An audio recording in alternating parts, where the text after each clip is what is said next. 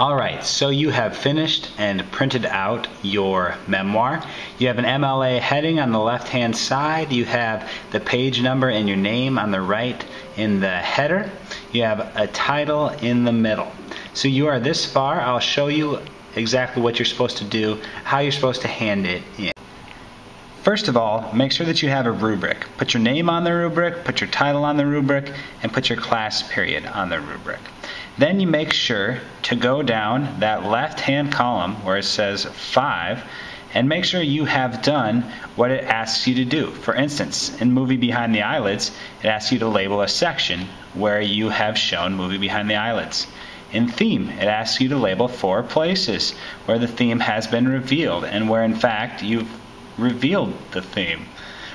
Sensory Details, it asks you to underline 7 places where you use sensory details.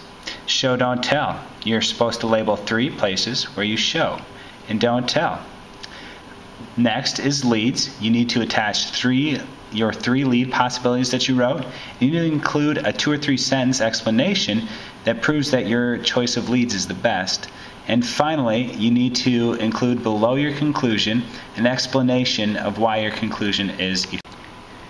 Here you can see I have labeled a section where I feel like I've done the Movie Behind the Eyelids technique.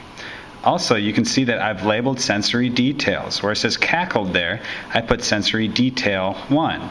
Later on I say crunched, that is sensory detail 2.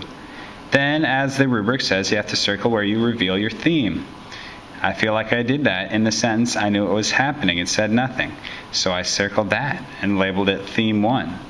Further down, I feel like I revealed the theme again, and so I circled the sentence where I revealed the theme and put theme 2. Further on, I feel like I added another sensory detail, so I just abbreviated it and said SD, sensory detail 3. So you'll do this throughout your paper so you can show, as the rubric requires, that you have done Movie Behind the Eyelids, so that you've mastered showing your theme, so that you use sensory details. Remember also to label your show, don't tell. So you need to make sure and label where you've done that throughout.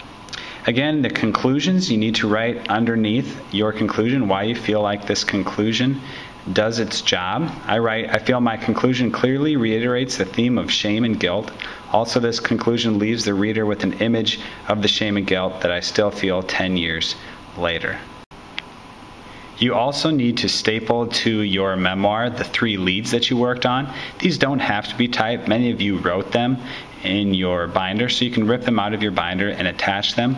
What you need to add to your 3 leads are an explanation as to why you feel your lead, the one that you chose, works the best.